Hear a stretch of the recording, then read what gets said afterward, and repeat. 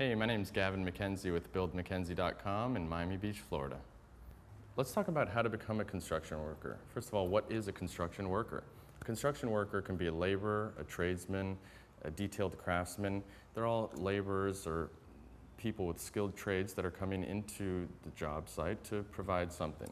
So at its most basic level, a construction worker could be a laborer. That's somebody with no particular skills at all. They can just come around the site, they can pick up certain materials, they can clean, they can do associated tasks that don't really need any experience.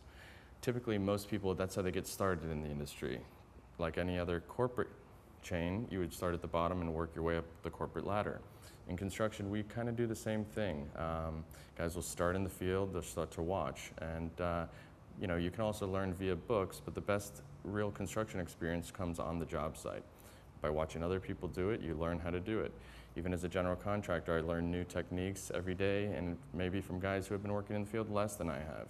But it's those specific details that they pay attention to each day, which, give me more experience in my own trade, which is the management of the whole process.